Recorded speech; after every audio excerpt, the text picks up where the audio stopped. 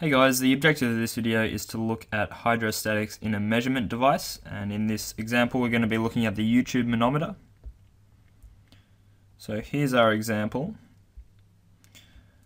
We've got the YouTube manometer here. We've been given all the specific gravities of each of the fluids. There's 4 fluids here, and we've been given the height difference between various points in the manometer.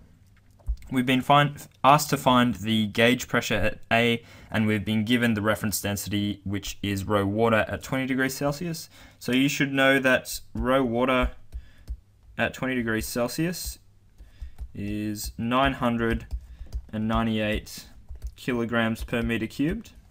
That's that standard number that you should all know. And the first thing we're going to have to do in this example is find the density of each of the fluids.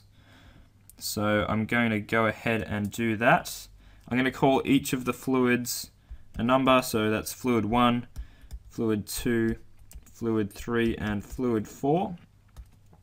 So I'm going to solve for each row. So row 1 equals Sg times the reference density. So you should know the equation, which was in a previous video, of specific gravity. It is comparing the density of the fluid you're considering with the reference density. We've been given the reference density here, so we simply multiply across the reference density to the specific gravity. So for row 1, our specific gravity was 1.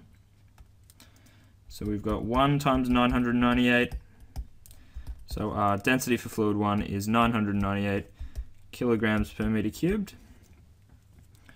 And the same thing for row 2.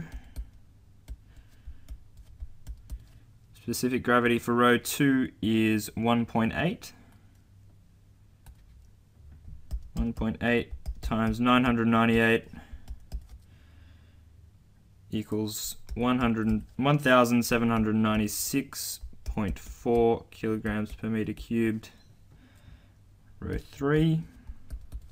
Our specific gravity is 0.8. So 0.8 times 998 is 798.4, and the last density we need, fluid 4, the specific gravity is 14. 14 times 998 is 13,972 kilograms per meter cubed. So we found all the densities we need.